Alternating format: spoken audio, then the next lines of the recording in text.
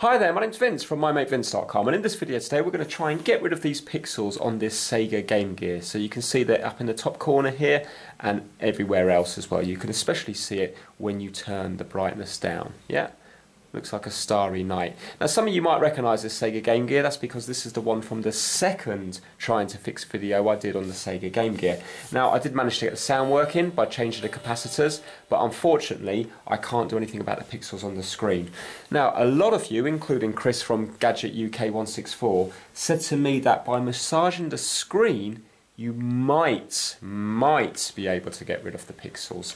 So somebody else said that by tapping it with a matchstick it might get rid of it, you know, creating a bit of static.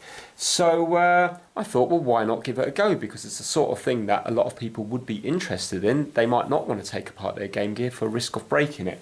But because I've got another 2 of these that I'm going to be doing in another Fix It future videos, I'm willing to risk damaging this screen here because I've got 2 more. Now obviously I don't want to break it, but it would be interesting to see if you could get rid of these pixels here. Now I can't massage the screen through here because obviously you've got this you know, this outer screen on it, this bezel type screen. So what I'm going to have to do is I'm going to have to take it apart, turn it on, and then that's exactly what I'm going to do. I'm going to massage the screen where all the pixels are, just to see if it makes a difference. If not, maybe I might try tapping them with some kind of matchstick or something like that, or a little bit of plastic, just to see if it makes any difference or not. I thought it would be an interesting video, and it's the sort of thing that maybe people have read about online and they're wondering, would it work? So obviously if it works in this video, you know it might work for yourself. If it doesn't work in this video, maybe you might not want to then take your own one apart. So that's the reason I'm going to do it. So I'm going to fast forward through the dismantling until we get to the actual screen itself, and then I'm going to try tapping it and rubbing it and stuff, see what happens. At the end, if it's no worse, I can always clean it up with a microfiber cloth. So that's what this video is going to be about, and you never know, it might be successful. Now just so I can give you a real close look at the pixels, because a lot of you were saying that you couldn't quite work them out you know, in the last video, because some people were saying it might be related to dust, but this to me doesn't look like dust. And also if you look at it, it looks like they're different colours as well. Can you see? So by doing a close-up of them, hopefully those of you that know about these things will be able to give more info down in the comments. And then you see, even if it doesn't help me out, because for example if I break this screen it's not going to help me out, but it might help out you know, viewers watching this now or in the future. Okay, so that's where the big collection is. And like somebody said, it definitely does look like a fingerprint or something, doesn't it? It looks like kind of sort of pressure on that part of the screen. I don't believe you get pressure through the bezel, because we're still quite a long way away from the actual LCD itself. But that's what it looks like. Right, so I'm going to take this apart now, and next time you'll see it, it will be all open.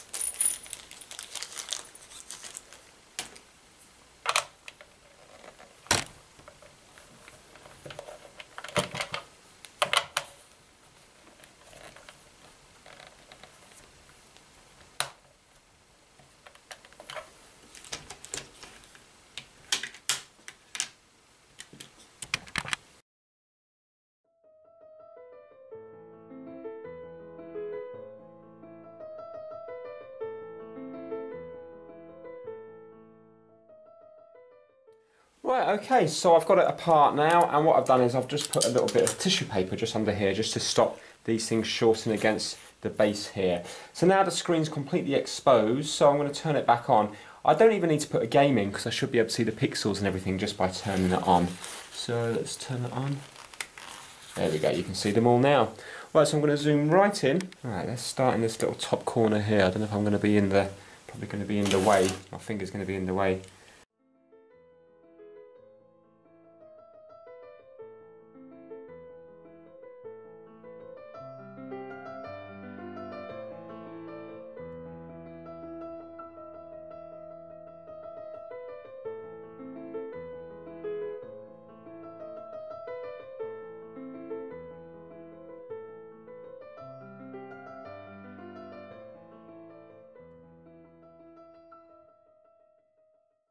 That bleed wasn't there before, and now that's not, that's not going. But interestingly, it did go from the other two bits.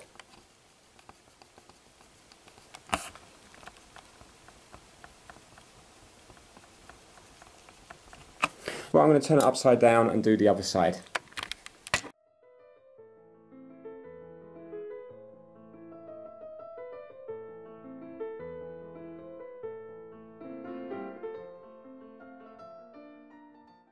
Put pressure from the front and back. But again, on the back, I've got a load of plastic, you see, so I'm not going to really be able to get to the actual LCD bit that easy.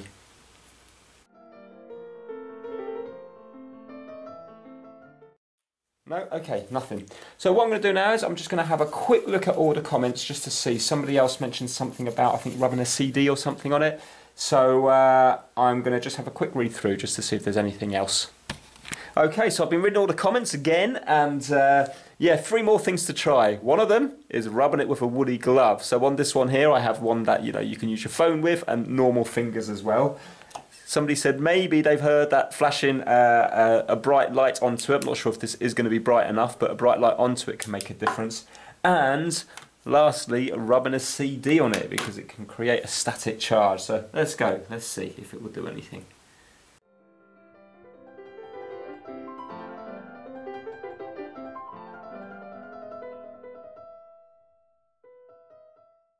Okay, that's not going to work. So what I'm going to do is I'm going to give that screen a really good clean now because I've got paw prints all over it, and put it back together, and at least I'm pleased I haven't broken it. Right, okay, as you can see, the pixels are still there, but at least it's still working. And obviously, when you're actually playing the game, you're going to have it kind of around there. So that's the sort of quality that you've got. Now, rather than this video be a complete failure, what I'm going to do is, this has got a few scratches up the top. So if I turn this off, you will see that if you look up, hold on now, how am I going to show you this? Right, can you see those scratches there when I shine it on the light? So the screen's very good, but there is definitely scratches up the top there. And you can buy new bezels to go on here, but somebody mentioned that you can use Brasso, which is good for getting rid of the scratches. Now I don't have any of that, but I said, well, maybe I can use T-Cut, and somebody else got back and said, no, don't use T-Cut, it's bad for plastics. You can use Plast X, and I actually already bought some of this about a week ago for a Dreamcast fix. So I'm going to try using that on that just to see if it does remove those scratches, because a lot of Game Gears out there will be plagued by a load of scratches over the last 20 odd years. So if it's an easy fix, that would be a good one. So that's what I'm going to do now. Right, so this is the stuff I bought. It was £10 in the UK from Halfords, and it's called Plast. This one says RX, I think, but I think it's the same as Plast X. Maybe it's just a newer version. And it is supposed to remove fine scratches. So I believe, I could be completely wrong, I believe what it does is it actually fills in the scratches with this product here and allows the light to just, bounce straight off the top of it so you don't see the scratches. So let's give it a go and see what happens. I'm just going to put a bit in the middle there, and I'm going to rub this all in.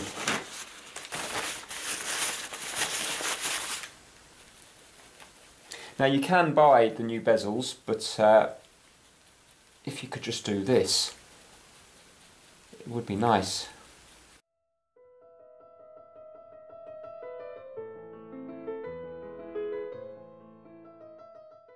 I suppose the difference with this is that this is probably just filling in the scratches, while if you were to use Brasso, maybe it would just take off, for example, a fraction of a millimetre off the top of it to get it all back to one level, but that's going to take a lot of work because you're going to have to rub it all down, but I presume that would be a longer lasting, better finish, while with this it will maybe you need to use this stuff maybe every couple of months or something, I don't know.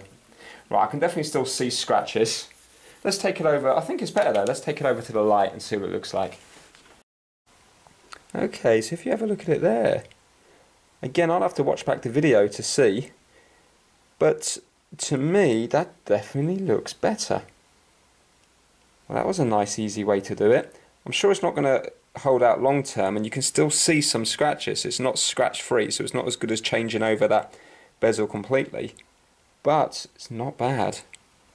Not bad at all for a couple of minutes work. Well, okay, so yeah, that's it. Unfortunately for me, I couldn't get the pixels fixed on this Sega Game Gear by rubbing, tapping, using a woolly glove, CD, or shining a light on them. You may have more luck with it, but at least now the bezel does look nice and shiny, doesn't it? Look at that. So yeah, maybe that Plast X is a bit of a winner. So again, unfortunately, I couldn't get the pixels fixed, but I gave it a go. And if you like this video, I would appreciate if you give it a thumbs up, and please subscribe for more trying to fix and how-to videos. Take care, bye now.